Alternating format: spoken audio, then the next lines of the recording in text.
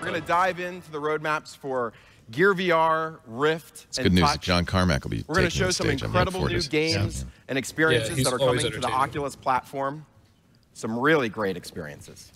Gear VR is out now. We're going to take a look at some new innovations that are helping to shape VR. They have a beta version out. But it's actually, we begin, kind of straddling the line between beta and consumer, but they haven't done a real full-on consumer launch yet. It's a Samsung product. Not very expensive, but of course you have to have a Galaxy S6 or a Note 4 to use it, which I do, so It's supercharged everything.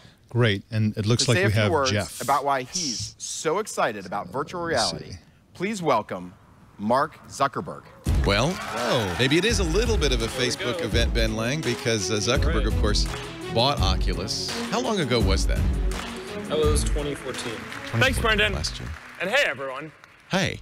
A couple of years ago, I stopped by the Oculus offices and met with Palmer. So this is a surprise, I would say, as far as the because Facebook's been pretty hands-off, haven't they? Yeah, absolutely. And I'd seen VR before, but this was by far the best experience I'd ever seen.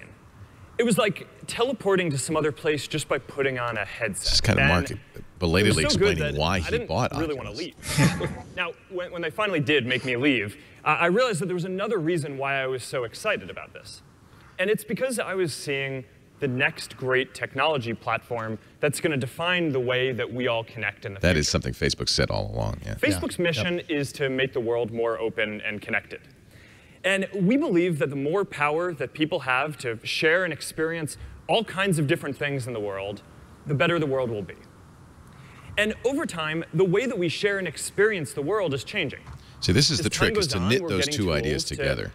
Share How does this help? richer and richer and more immersive types of media and content. He talks about Facebook, the future of social being in VR. 5 or 10 years, and most of what we not shared quite and that easy to picture. Online, when I watched the 360 video they put up yesterday on the news stream, it's kind of hard. Is visual, it's right? a disconnect because it's a completely different experience than reading text on a web page. Right now we're entering a golden age of video.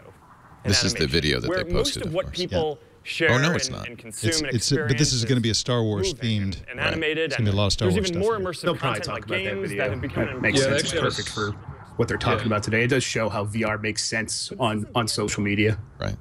They had a session with Industrial Light and Magic here actually talking about some VR Star Wars stuff, which is pretty cool.